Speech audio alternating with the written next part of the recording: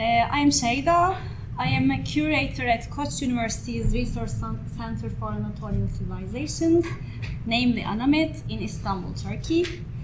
Our center is an international hub for archaeologists and art historians where they conduct their research when in Turkey.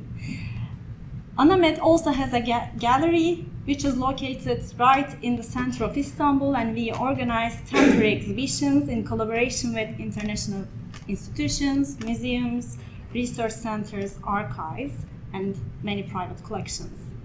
In my presentation, I will give examples from 3 exhibitions that I organized in order to discuss the role of collections of archaeological photography in the transfer of knowledge.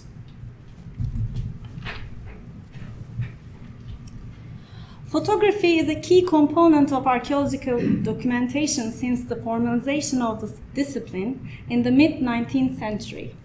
Carefully developed documentation of archaeological finds, as well as photographic archives of excavations, offer the opportunity to provide evidence returning an artifact or a cultural object to its former life.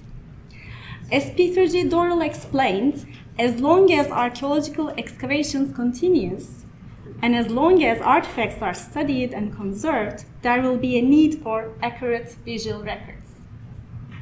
In recent years, a great number of investments has been made in digitizing photographic collections and excavation documents through initiatives based in museums, libraries, and university archives.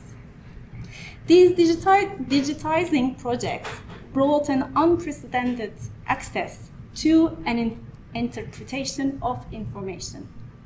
Today I will present case studies from photographic collections of international archaeological excavation projects in Turkey. You see the names of the exhibitions on the screen, discussing the collection management from a public engagement perspective. These 3 exhibitions are prepared from the archives of excavation projects and that have been developed with the aim of gaining widespread visibility and enabling new perspectives beyond offering resources for academic research. The first example is from 2014, the exhibition entitled Antioch on the Orontes, Early Explorations in the City of Mosaics. The project has an implementation history that took decades to finalize. The exhibition tells the story of the discovery of the world-renowned mosaics of the Hatay province in southeast Turkey, unearthed by the Committee for the Excavation of Antioch on the Orontes, spearheaded by Princeton University between 1932 and 1939. The mosaics are now in display in Hatay Archaeological Museum. These mosaics are the most prominent testimonials to the cultural and economic wealth of Roman and early Byzantine Antiochia. The photographic collection that was subject to our exhibition is housed in Princeton University's Department of Art and Archaeology Research Photographs Archive, which includes 5,700 photographs and negatives from the excavations of the site and its objects. Those photos were taken by the excavation team to document the archaeological work carried out and the mosaics as they first discovered hidden under the roads, squares, and gardens of modern-day Hatay. So, what is the story behind them when those significantly precious artifacts were first discovered in situ?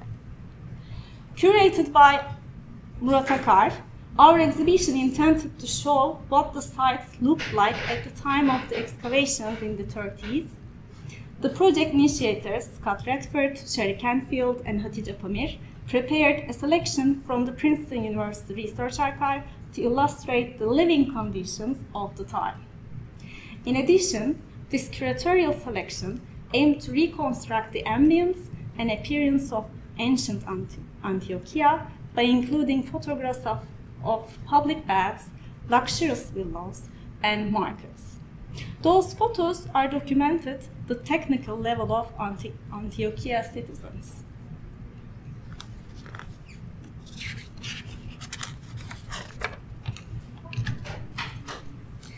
The exhibition linked the present and the past and showed how they were intermingled during the years of excavations led by Princeton University.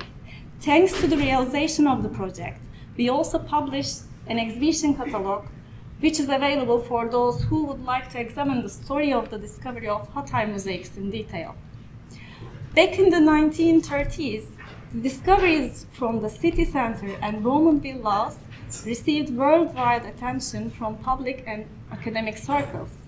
Yet, the story of these early explorations had never been presented altogether in an exhibition context until Anamet Gallery was opened. The exhibition project was initially developed in 2003 and could only be implemented, as I said, until Anamet Gallery was opened in 2012. It took 10 years to realize this exhibition. So imagine organizing a archaeology photography exhibition in 10 years. It sounds long, but I take it as an optimistic evidence that the realization of this project is a very promising example for the researchers and archivists who would like to raise awareness and bring their photographic research collections in light, which are waiting in the old shelves of the many archives and libraries today. Coming to the next example, in 2005, we organized another archaeological archive exhibition in collaboration with the University of Liverpool. This exhibition was entitled John Garstang's Footsteps Across Anatolia, and it was curated by archaeologist Alan Greaves from the Archaeology Department of the University of Liverpool. Professor John Garstang, who was the founder of the British Institute of Archaeology at Ankara, was an important figure in the archaeological research in Turkey. Two of his most significant contributions were his 1907 Anatolia survey and his use of photography as a means of recording archaeological discoveries. Garstang's survey of Anatolia and northern Syria established the full extent of the ancient Hittite Empire for the first time and effectively laid the foundation of Hittite historical geography as it's known today. The exhibition was the fruition of 5 years of research at the University of Liverpool, where a team of technicians using the latest digital technology of that time digitized thousands of images from Garstang archives of delicate glass photographic negatives. Examples of Garstang's photo albums are kept in the archives of the Garstang Museum of Archaeology in Liverpool and in the British Institute at Ankara.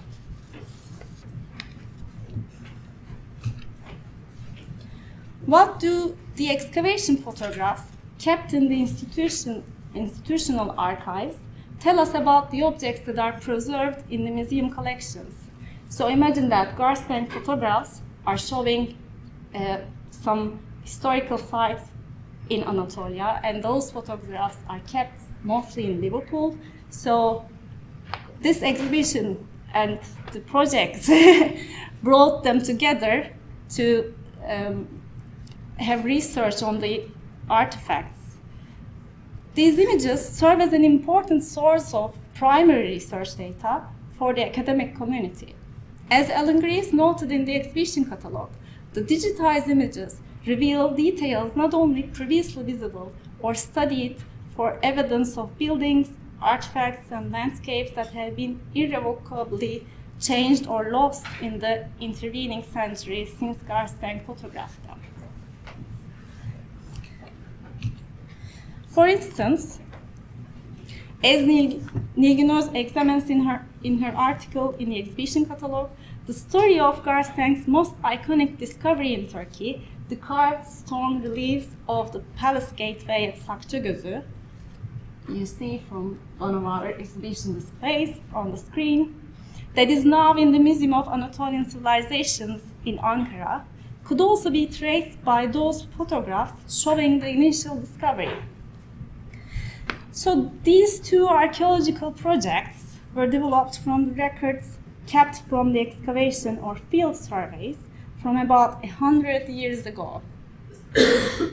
They were both the first examples using photography in archaeological excavations for documenting. They are the first examples. So, however, new inferences are now possible with today's archaeological methodologies, modern photographic techniques, and digital applications.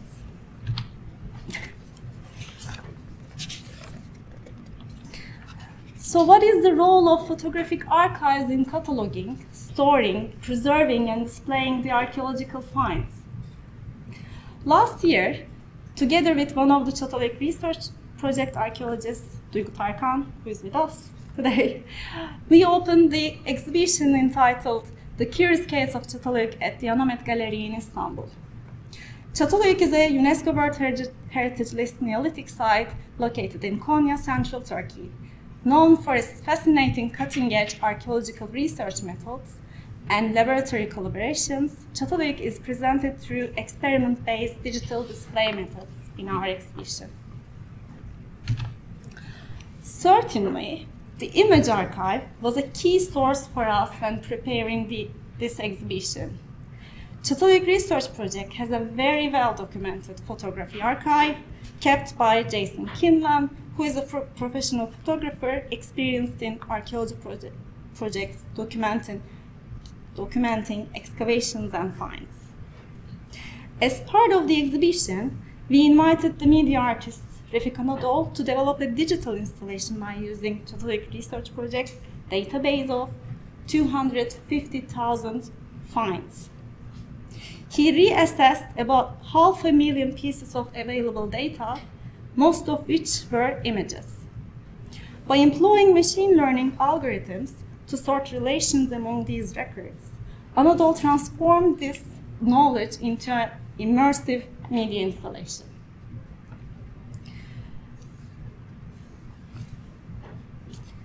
So, Catalog finds, the objects that were discovered in Catalog, are also on display in Anatolian Civilizations Museum in Ankara.